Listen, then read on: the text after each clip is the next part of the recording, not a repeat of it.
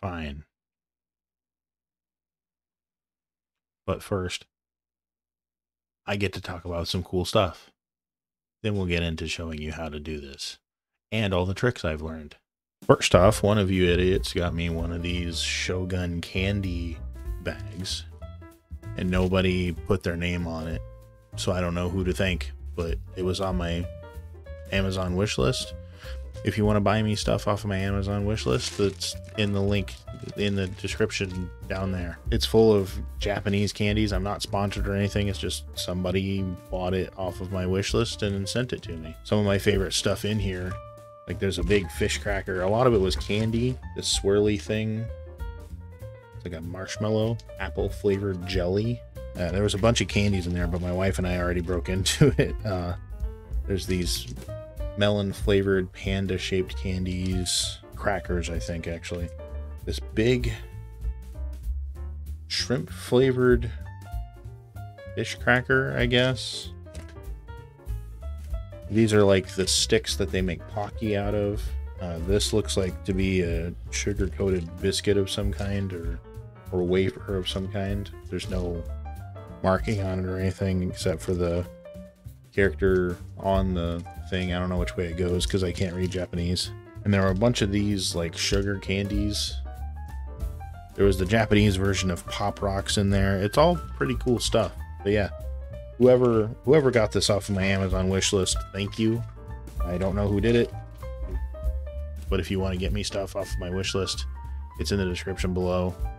There's stuff on there for like my YouTube recording setup and stuff like that. You're more than welcome to get stuff off of there. It ships straight to me. You don't have to. I have it set up for privacy.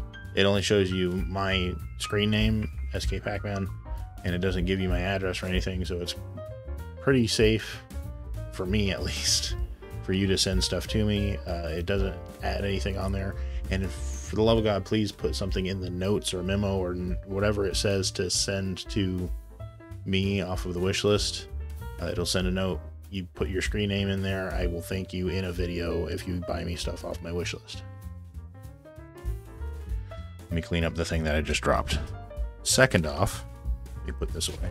Secondly, thank you to everyone who's subscribed over the past few weeks. This last 28 days in my analytics has been nuts.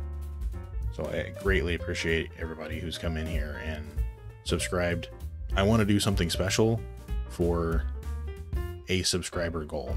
So for 3,000 subscribers, I'm showing you guys how I do my hacking, the tips and tricks that I've learned over the past few years, and my motivations behind hacking stuff, so that you guys have a better idea of what I'm doing in the background when I go to hack something, or stuff like that.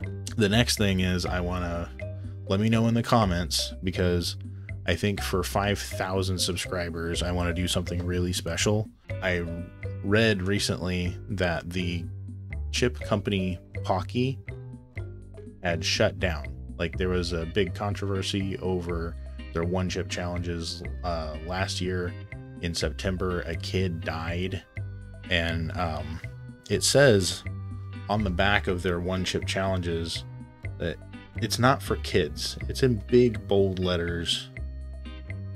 You can't miss it. This ain't for kids. It has all kinds of health warnings on it. I eat spicy foods on a regular basis. I eat stuff about this spicy pretty frequently. This spicy, I'd say maybe 2-3 times a year. My usual heat level that I enjoy is like pure habanero or ghost pepper. Somewhere around there is my comfort level. This is like Carolina Reaper and Naga Viper. So this is really hot. I guarantee this isn't going to be the hottest thing I've ever eaten. If you look back on my channel, I have some clips from when I did the Death Nut Challenge on Twitch, and that's probably the hottest thing I have ever eaten and will probably ever eat. It was stupid, but I can tolerate spicy things. So I'm not saying that, like, go out and do this, but also you can't buy these anymore. They have been removed. Pocky as a company no longer exists. I think Hershey and Amplify are the brands that owned, or one of those companies owned Pocky. And after the controversy of September last year of a kid dying after eating one of these, the company just shut down. They're not making chips anymore. You can't buy them anywhere. So if you have a bag of Pocky brand chips, savor them, because that's probably the last you're ever going to get. I have, like, I think 2 of these 2023 challenges. It's still perfectly sealed. It still has the tape. It's still 100% sealed, so it's still good. It expired a month ago. It's still edible. It's a fully sealed, vacuum sealed chip. It'll be fine. So for 5,000 subscribers, let me know in the comments if you want to see me do this for 5,000 subscribers. Sound good? Cool. On to the rest of the video. Hey, I was in the middle of editing this video and I forgot to mention, you totally should join my Discord. Links in the description. I have plans for videos for stuff like this, something awful, and try not to laugh. But back to the video. So what I used to use to hack stuff is called Cheat Engine. I have it up on screen here. What Cheat Engine is typically used for is finding variables that you know, stuff that you can track.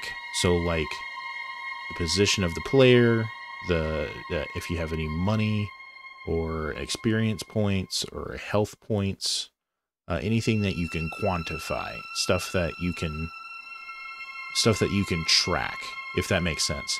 So I'm gonna go into here and select Bending the Ink Machine. You can't see that because it's a separate pop-up, but you click on that little blue icon up here, a separate pop-up for process lists come up, and you pick the game, and then you have the scan stuff. So it's not going to do anything useful until you're actually inside of the level.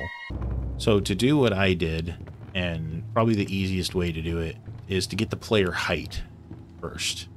And using Cheat Engine, the best way to do that is to find some stairs. Looks like we knocked out. What you need to do is figure out what the number is that corresponds to your height, right? To you standing, walking around.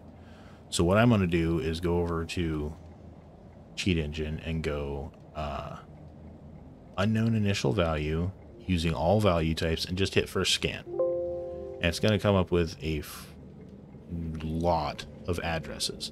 Now, the way this Cheat Engine works is a game, when it runs, requests a certain amount of RAM from your computer, from your graphics card, and it allocates a big old chunk to it. And the game, all the memory runs in a small section of that chunk that it requested. And Cheat Engine scans your RAM, and when you select a process, runs on just, not runs on, but watches that one little section of the RAM. And you can pull all the data out of there. So what I did is unknown value for all value types, and it found 2.1 billion variables.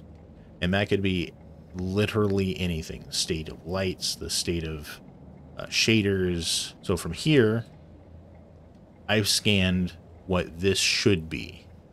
Then what I'm going to do is walk down the stairs, and my height, player height inside of the 3D environment should have changed. So I'm going to say it is decreased value. Next scan.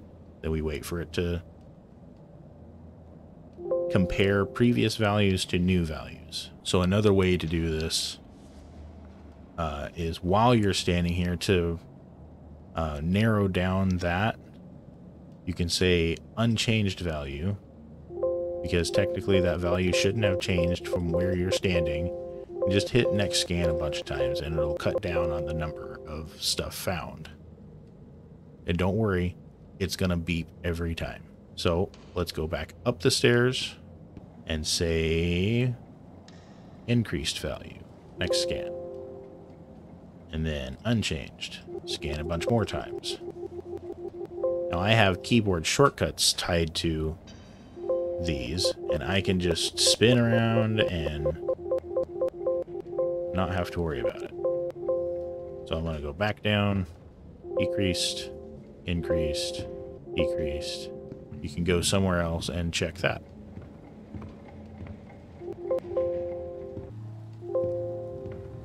So we're down to 183 now. Let's try and find something else that you have to step up on. Probably this pipe right here. Yeah. So if you jump and stand on it, you're increased. So we're down to 36. I'm going to pause it. Add selected addresses. Down here now is all the stuff that we've selected as, hey, this might be the thing. What you need to do now is watch as it moves around. So what I'm guessing is this guy is our Y. And if I set a hotkey, set value to 7, Y, okay. Oh. Oh, okay. So that actually put us way, way above. Is this not fall throughable anymore? It has a ceiling now. Interesting. So now you have that jump ability, right? So as I showed in my videos and Fusion Z Gamer and a few other people have shown, we can now jump high above and look at stuff. Yeah. Okay, so now with those this lift could use a few dry cells. Now with those hotkeys in place, I can just hop around. And that's how I did it in... Let's see what you're hiding down there, old friend.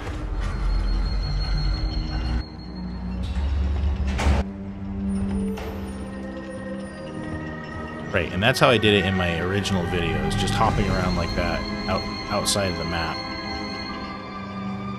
But there's more sophisticated ways to do this now.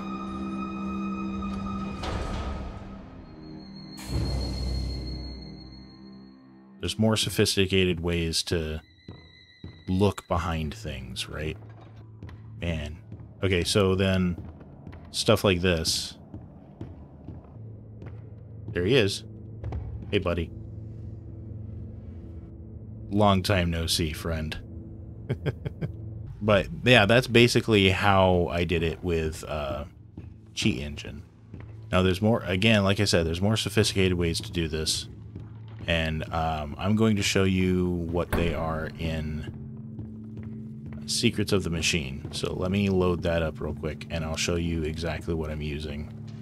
Now for Unity games, for if you wanted to look at stuff behind the scenes or fly around or have a separate like camera that you can look at stuff with, I have what's called UnityExplorer. Basically, you have a loader called Melon Loader. You can get it online. I'm not going to put a link. Look for it yourself. Then there's UnityExplorer is a mod for Melon Loader. If I hit F7, I already have it loaded up. This is what UnityExplorer looks like. And we don't need the log. We don't need Object Explorer right now. FreeCam is the one that you use most often. So this is FreeCam, and that's what I use to just look around. Inside of here, oh, it's only in the condemned thing. The back of that board that says condemned says wandering is a terrible sin. They still have yet to finish this, because it's supposed to be 5 here. They have 3 coffins. We've already explored basically everything there is to explore here, but I want to give you an example of things that you can use to infer what's going on for some stuff, right? I'm gonna park my dude right here, and we're going to do Object Explorer, and Free Cam. So we start over here because that's where the 0 point is in the map. We are over here. Now you'll notice there's no player model. There's never a player model in these games. Normally it would be standing right about here, but it's not. So what I want to look at is Inspector, Inspect World. So that's door 2, right? And I can destroy it, or I can instantiate it, which means bring it back in. Oh, so here's a simple example. So this character here in the game files is called evil. If I can turn it on and off in here. Stuff like that. So you can really dive deep into where things are and what they do and get a good sense of like where stuff is. You see the whole map without having to worry about render distance and stuff. So this is Unity Explorer in Melon Loader. It's super useful, as you've seen. So the next thing that you can do with Cheat Engine, so I showed you like editing a player's position and moving them around. But what if you wanted unlimited money to buy whatever you wanted in Balatro? So we're going to look for an exact value of any type of 14. So it gave us 17,000 results. And that shouldn't change while we're playing. And it's likely going to be in one of these first ones. Play one round, wait for that value to change. Then when it does change, you watch it change in Cheat Engine and go from there. So once I hit this, the value should change in Cheat Engine. So now I can do a next scan, exact value for 21. And it gave me these. So it's likely not any of those. It's probably one of these. We're going to narrow it down further by buying something and watching it go down. Ah. Or just do that. It's one of these 3. So now we've got it narrowed down to just a few of them. Let's try changing one of them and see if our money changes here. So that didn't work. We're going to do a new scan for 17. Hey, there's the one. So now I can change the value to something super high and lock it so that it can't change anymore. And now I can buy everything that I want.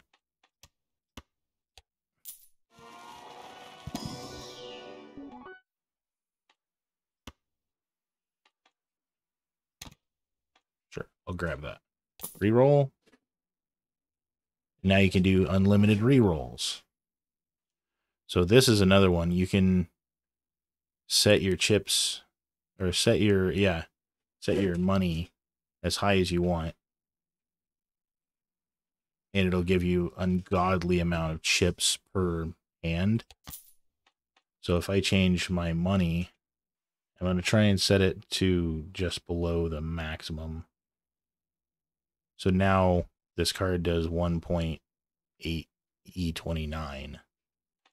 And because my money is so big, it's broken the UI. It doesn't matter what I play, I'm going to win anyways. Like, here's a 2 pair. And because of this bull,